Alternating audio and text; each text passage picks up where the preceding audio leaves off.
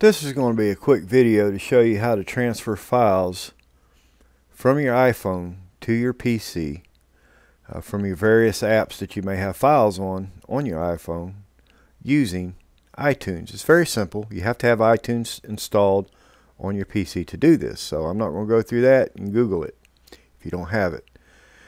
But the first thing you want to do, you want to make sure your phone's connected to your PC with a cable, USB cable, and go through the prompts to allow the phone and the computer to talk to each other that you have to go through. And once you got iTunes open, you'll notice up here you'll see a little icon. Looks like a cell phone. Well, that's what it's actually for. Click on it, and you'll notice that the first section here says Settings. Go down to File Sharing and select the app you want to get the files from. In this particular case, I'm using Movie Pro.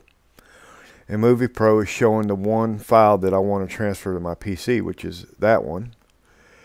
And we're going to save. And we're going to save this file. I got a folder here. It's a video I just made. We'll save it right there and click done. You'll notice up here you're getting the status. It's copying that, it's moving that to that particular folder. It doesn't take long. Give it just a minute here.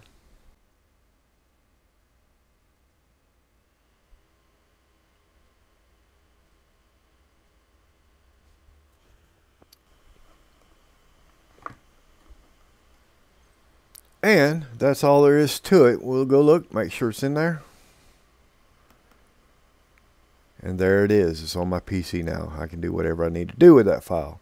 So if this has helped you, how about leaving a like, subscribe, leave a comment.